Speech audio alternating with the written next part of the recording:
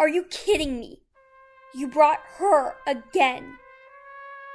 Look, En, you got guts to think you can bring the enemy here. I do not desire to work here if something can happen between you two.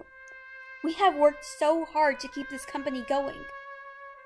For you to throw everything down the drain because of someone like her?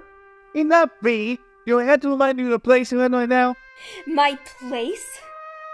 How dare you speak to me like that? You know what? I don't have the patience for this.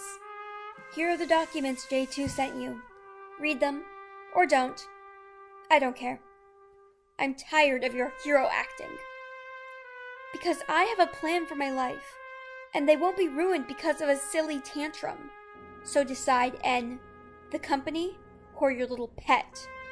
Because in this condition, you can't have both. Oh no, she is pissed. I should probably go. I don't want to be in your way anyway. Yeah, she behaves like that.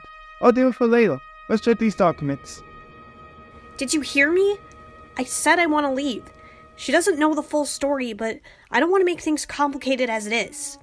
Why did he send this by mail? A call would have been easier. What a waste of time. Hey, are you listening to me? You should talk to V first. Just because you're under my care now does not mean you can rule here, Leo. You look cute when you're mad, but I have to keep an eye on you. Keep an eye on me? Do you think I'm some kind of animal? You have sentinels outside your door. How am I going to escape? Why don't you try?